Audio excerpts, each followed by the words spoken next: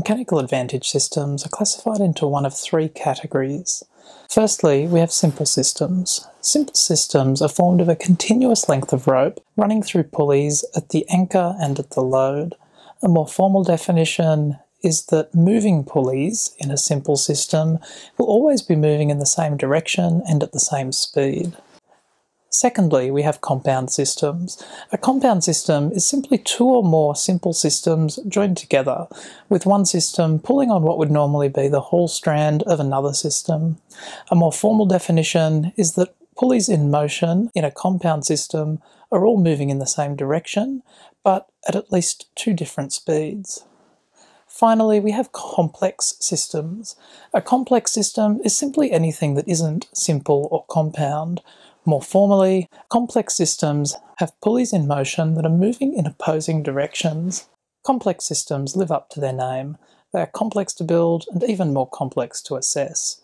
There are no simple techniques to allow you to easily assess the advantage of a complex system, and if you have the right techniques to be able to assess a complex system, you have to think very hard to do it, often while using a pen and paper to take notes while working through calculations. In my experience, there are no situations where a complex system has advantages over a compound system, except for showing off. In this video, we're going to look at the three most common simple systems that we use, as well as some tips and techniques to simplify building and assessing any simple system. Behind me, we have the two simple systems that we looked at in the previous video. On the left, a simple 2-to-1, and on the right, a simple 3-to-1. I wanted to draw your attention to a couple of key characteristics of these systems. Starting with the 2-to-1, as you can see, we have one pulley in the system, and the end of our haul rope is attached to the anchor.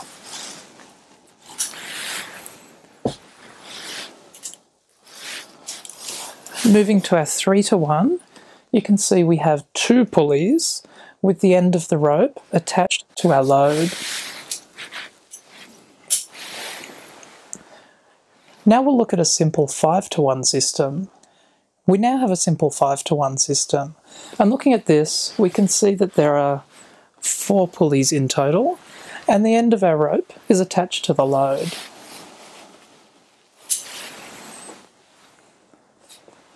There are two useful rules we can derive from what we've just seen.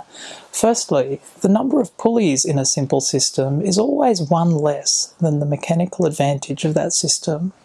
A 2-to-1 requires 1 pulley, a 3-to-1, 2 pulleys, a 4-to-1, 3 pulleys, a 42-to-1, 41 pulleys. Secondly is the placing of the end of the rope.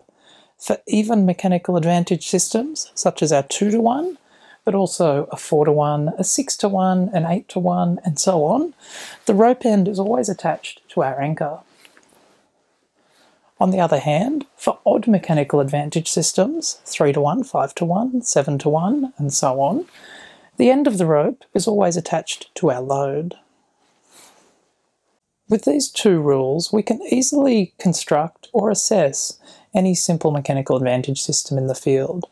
We don't need to memorise different mechanical advantage systems, we just need to be able to determine the number of pulleys that that system requires and where we need to position the rope end. Now we're going to move outside and look at applying these rules to building a 6-to-1 simple mechanical advantage system. My goal here is to build a simple 6-to-1 system. Because 6 is an even number, I know that one end of my rope needs to be attached to the anchor. And because the number of pulleys we need is one less than the advantage, I know we need 5 pulleys. So I'm going to take my rope, attach one rope end to the anchor, and run the rope back and forth between the anchor and load, making a loop at each end where we'll attach pulleys later.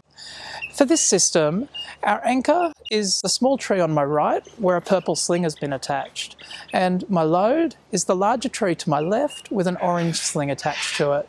We've also attached a load cell to the orange sling, which will allow us to see the practical mechanical advantage of this simple 6-to-1 in the configuration and with the pulleys we're using today. So let's get started.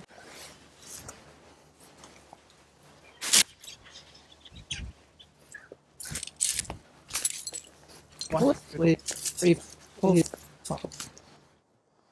Now that our rope is laid out, ready to become a 6-to-1, all that's left is to place a pulley in each loop and connect everything together.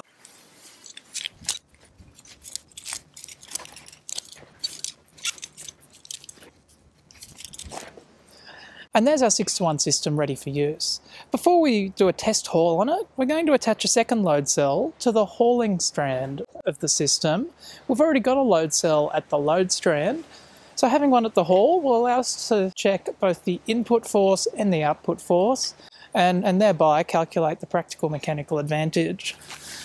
So I'll just attach that to the haul strand with some alpine butterflies. Now let's do a haul and see what the numbers tell us. From the load cells, we applied a maximum of 48 kilograms of force on the haul strand, which resulted in a maximum of 162 kilograms of force on the anchor. That gives us a practical mechanical advantage of just under 3.4 to 1. Not terrible, but also not great for what was supposed to be a 6-to-1 mechanical advantage. In the next video, we'll look at how we can improve upon that for a 6-to-1 system using compound systems.